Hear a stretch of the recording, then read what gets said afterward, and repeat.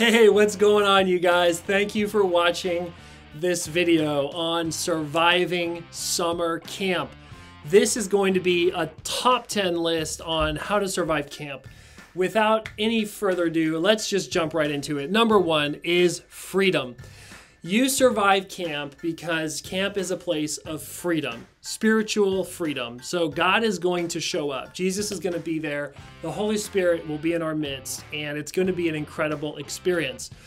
You can feel free to worship and praise God freely. You can raise your hands. You can do what you need to do to worship your Creator. Our youth love to be in a place they don't feel intimidated or shamed for their beliefs. Actually, there's people that go up that are not Christian, that just are exploring their faith. So this is a great opportunity to listen to the speaker, the preacher, and to hear the message, to hear the Bible verses, to really hear the incredible hope that we are going to experience through Jesus. So be open and listen to the lyrics as well, to the worship that we sing. We're going to sing songs. It's going to be incredible. Number two is respect. So this is actually really important. To survive camp, we need to respect each other's space. And some of you may live with people. Some of you may not live with many people, and you have your own space.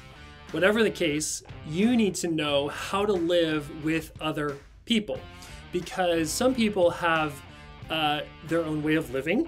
They are used to what they are used to. And so we need to be accommodating as we live literally for 6 nights with other people in close proximity. Here's some tips how to respect people. Respect their space by not touching their things. So like, we don't want to be like using their shampoo, even though it's physically there, like that's somebody's shampoo. We've all been there where we like go to use our stuff and it's been touched or moved. Don't take photos of people without their permission, and not in the cabins, because it's just like, you know, some of us don't look our best in our cabins, like we're relaxed. So don't take pictures in cabins. Don't jump into somebody's bunk without their permission. Don't use their stuff. Ask for permission before you use people's things. This one's really cool when it comes to respecting people. Don't leave anybody out. Just like include everybody in everything. Like if you see somebody alone that's in your cabin or that goes to our church or that's with our group, just include them in everything. Whether it's food, at the table, on the rec field, just include people in everything that you're doing. All right, number 3, questions. Camp is a place where you can feel free to ask any question. There's no question that you can't ask. And if you hear a question that somebody asks that you know or you think is silly, that's okay. Like camp is a place where we're learning and experiencing new things. And some of us, this is our first time away from home. So like, we don't really know what it's like to be at camp, and that's okay. So camp's a place to be brave and to ask uncomfortable questions. Not just how to live life, practical things, but also spiritually speaking, about the Bible or theology. All right, number 4, allergies. We're not bringing nuts or common allergic triggers in our bags to camp because somebody might be allergic to airborne things. So aerosols can be aggravating if you have asthma. So for example, but like Deet bug spray, hairspray, perfumes, deodorants, sunscreens, spray those outside away from the cabin door, not indoors. So just please be mindful of people's allergies. That's number 4. The 5th way to survive camp. Clean everything. So clean up and make your bed before leaving in the morning. Put everything away. So if you have a toothbrush or something out or dirty socks, just put everything away. Have a container for dirty clothes. Every morning, don't just wait till the night. Every morning, clean your cabin, because you're going to be using your cabin for small group time, cabin time, changing time, prep time.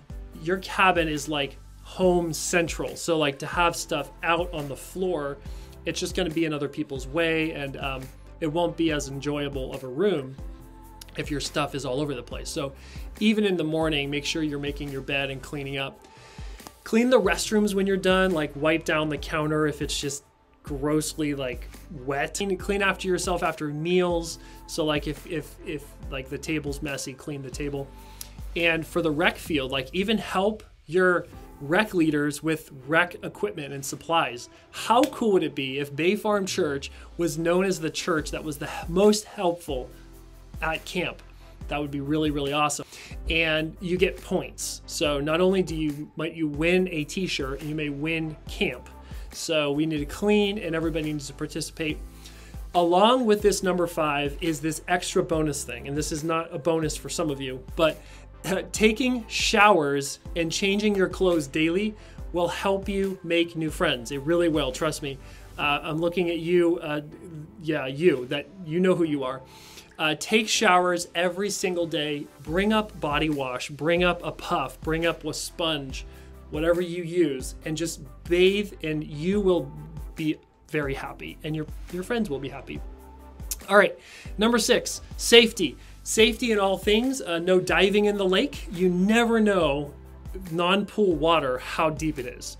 It's not labeled. It's also murky, so it could be 6 inches deep, and it's really important to never dive in the lake or a pond or even in the pool, unless like it's a designated diving place. Usually there's a diving board and there's a picture of somebody going, into the water.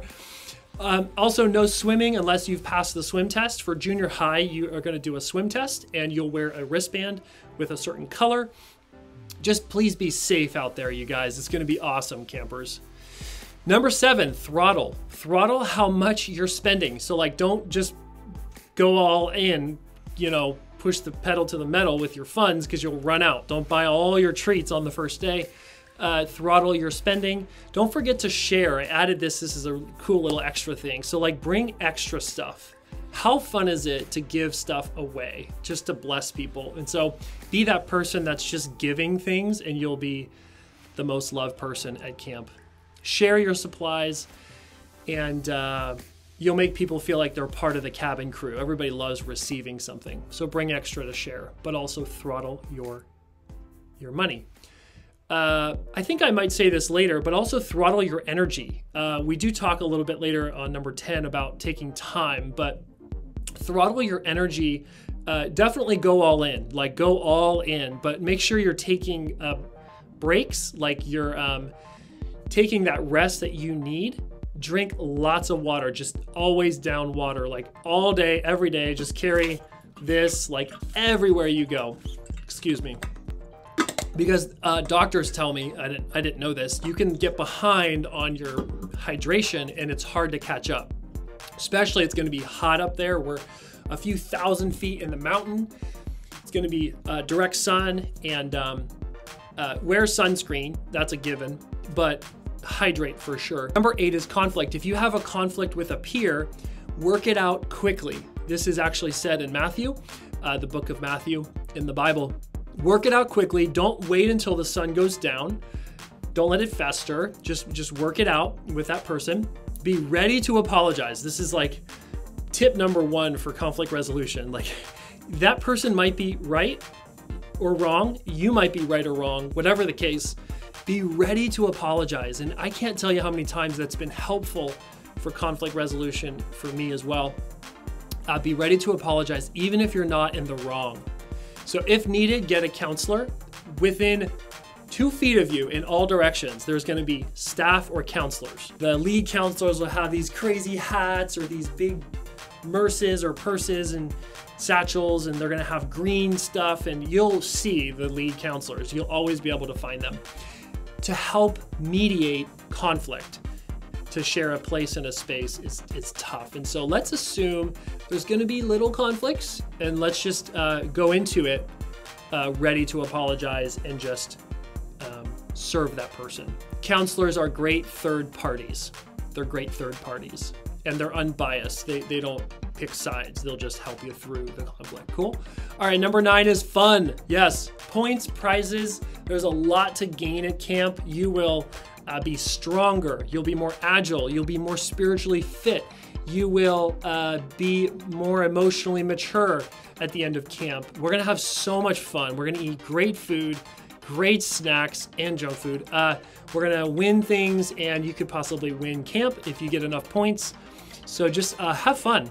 Memorize those Bible verses. That's the key to success. If you don't memorize your Bible verses, this is just a tip and a life hack that you won't win camp without Bible verses. So if you're interested in winning, you'll have to get those because they're worth like hundreds, thousands of points. And number 10, we have made it. So finally, time. Take time at camp to meditate. To survive camp, you need to pray, take solitude, go up and hug a tree. Don't go too far. You're not allowed to like leave because you really can get lost and turned around. This is not the safety tip, but it is a tip that if you're taking solitude, just be careful about, there's bears up there. And also just getting lost would be worst case scenario. So definitely don't go too far, but take time. There's so many places at Hume Lake Camp to just be alone for a little bit. Generally speaking, we're gonna be together all the time. Tell somebody specifically where you're gonna be, a counselor, and then just take a little bit of alone time to reflect. Bring a journal. Commit to God. Commit to God what you want your life to look like when you come down the hill. Commit to your parents mentally, like write something down to your parents or to your sibling or to your friends. Have it written down, have a game plan for coming back down the hill. Commit to living for Jesus. This is going to be the best life you'll ever live. Trust me. The Bible promises it. God promises he will be with you, and he is. He's going to be with you as a child of God. He's going to be with you. You're going to have this camp high. It's going to be awesome. You're up there in the hills. You come back down and live regular life, and it's going to be better after camp. So plan that before you come home. That's it. That's all I have for you. So to survive camp, it's those 10 things. Thanks so much for watching, you guys. Let's do this. I will see you very soon. Later.